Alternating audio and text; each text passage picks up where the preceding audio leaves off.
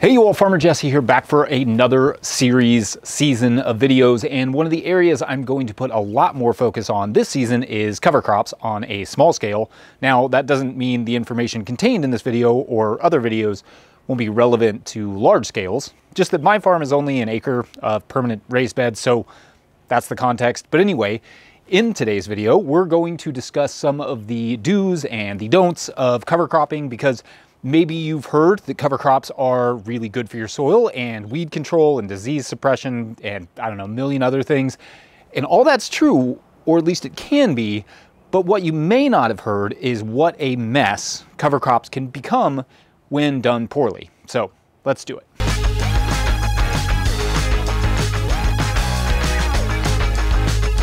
First things first, if you're not subscribed to this channel, make sure to hit the subscribe button.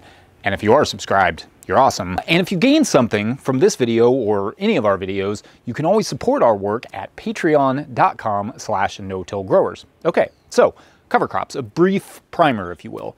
Cover crops are crops you grow between, beside, or even occasionally below cash crops.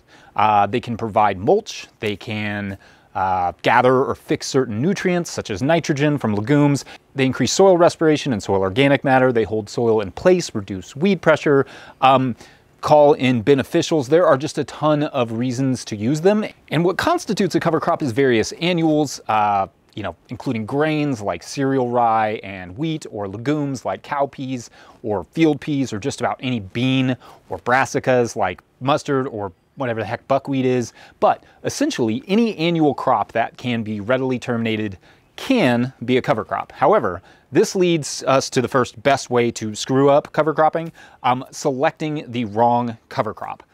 I go into great detail about this and how to choose the right cover crop in a video appropriately called How to Choose the Right Cover Crop for What You Need, which is linked here. But one of the biggest mistakes I see new cover croppers make is — cover croppers a term people use that I see growers who've never used cover crops make? They get the most popular mix for the winter or the summer or whatever without giving a lot of thought to, one, what they need from the cover crop, two, how they are going to terminate the cover crop, and three, what crop is supposed to come after that cover crop. For instance, if you need to be planting in your garden in March or April or whatever early in the spring is in your region, a winter cover crop of cereal rye and vetch, for instance, will be a disaster, especially if you are not wanting to till the soil. Perhaps a winter killed or a more tender cover crop makes a little bit more sense in that scenario. Also, if you were wanting to direct seed something like baby greens or carrots in those beds, that biomass from the cover crop, specifically like a rye cover crop, the mulch from the plants, the biomass, is going to be a major disruption. As in, you can't easily sow into a thick cover crop mulch without a special seeder. If you're using a drill, a seed drill, for something like corn or soybeans or pumpkins, that's a little bit of a different story, but carrots and the like are going to have a much harder time getting through a really thick mulch.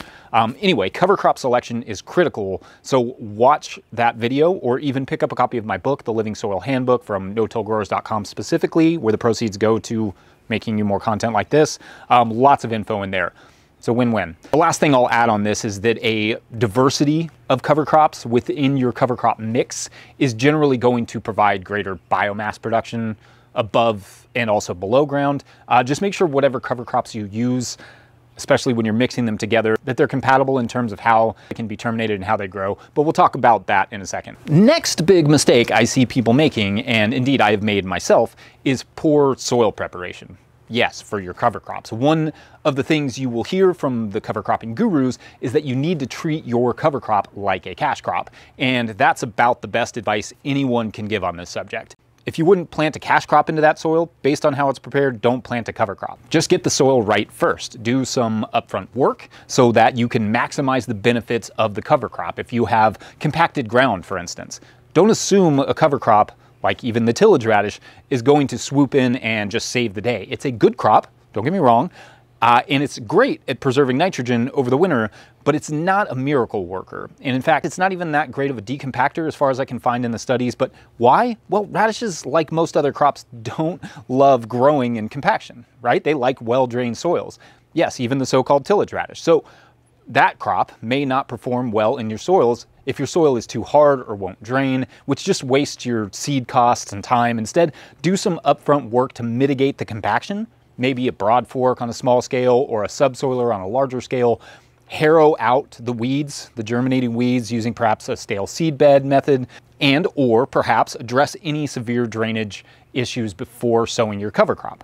Yes, the cover crop will help improve water movement and compaction over time, but they have to be able to grow first. Ideally, you get the soil as clear of weeds as you possibly can, especially perennial weeds, and as decompacted as you possibly can before sowing your cover crop. The better your cover crop performs, the better the subsequent cash crop will do.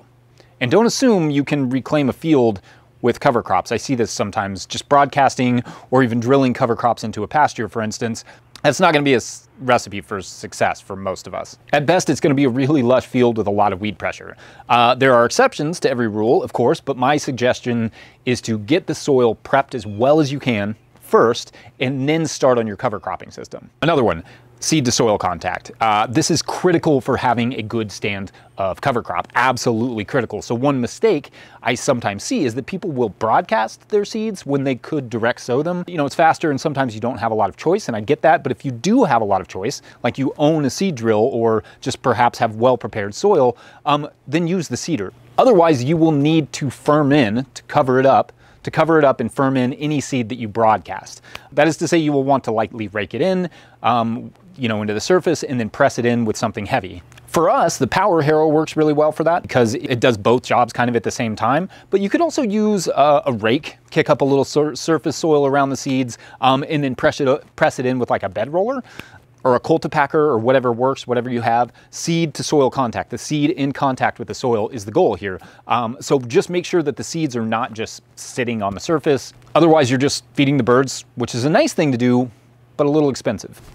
Hello, son. Before you sow any cover crop, know how you're going to kill it. I will dedicate more time to talking about cover crop termination soon, well, as I start terminating some of our cover crops here, so I have some more recent footage to actually show you. But you can also watch this video from a few years ago, which has a lot of the same information. But it is absolutely essential that you know how the cover crop you've chosen is going to be terminated. Can it be crimped? Do you have a proper way to crimp it? And do you understand what milk stage is? Can the crop simply be mowed to kill it?